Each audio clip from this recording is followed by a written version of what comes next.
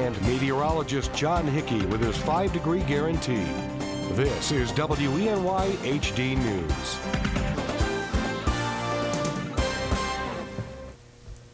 Good morning, Twin Tiers. Thanks for joining us. Yes, good morning to you and happy Tuesday. We had some severe thunderstorms yesterday, a lot of power outages, and we could see more of the same today. Yeah, even lost power right here at the WENY studio for a while yesterday, and a lot of you at home lost the power too. Over about 2,000 customers for a time in Chemung County alone. Yeah, so more thunderstorms, a good possibility today, whether they become severe, whether you lose power. Something that we'll be tracking all afternoon. Okay. All right, let's take a look at the Crystal City Skycam this morning. Off to a decent start there. Some fog, you can see it. You can't really see too far out on the horizon there on the Skycam shot. You probably only have about a half mile to a mile visibility in and around Corning, but there are spots where it's down to about a quarter of a mile. So be on the lookout, drive carefully when you approach some of that fog. Now, speaking of some of those storms yesterday, take a look at this. All these dots here on this map represent a storm report that was picked up by the National Weather Service. We'll take a look at a couple of them.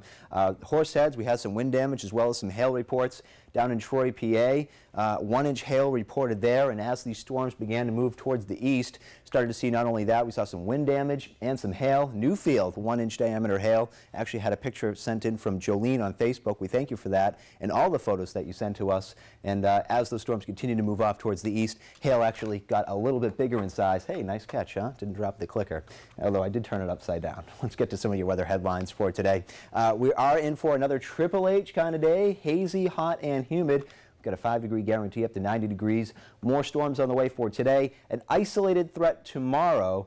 And then on Thursday and Friday, a better chance for storms arriving. Cooling temperatures, though, as we head in towards the weekend, when highs will be closer to about 80 rather than 90. 64 right now at the airport, and all around the tiers we have temperatures generally in the low to mid-60s. 62 in Towanda, 63 Ithaca, 69 the lone exception up there in Penyan. We spin the map around for you, some other local temperatures, 62 in Lansing, 65 over in Thurston this morning. So satellite and radar is quiet this morning, not a lot going on outside of some of the patchy valley fog. It's actually a pretty clear start to the day, although it is quite humid.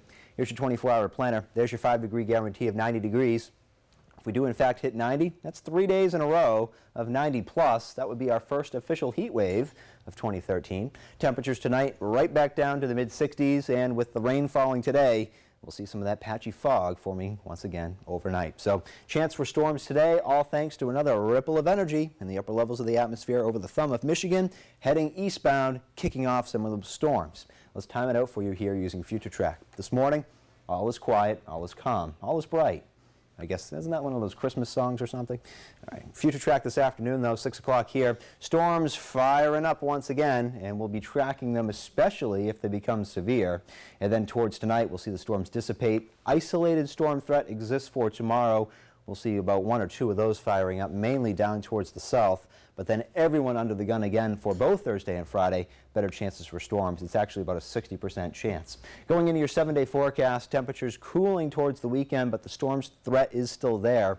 We'll have to see just how many storms we get over the weekend. For now, 40% chance. That may be increasing, though.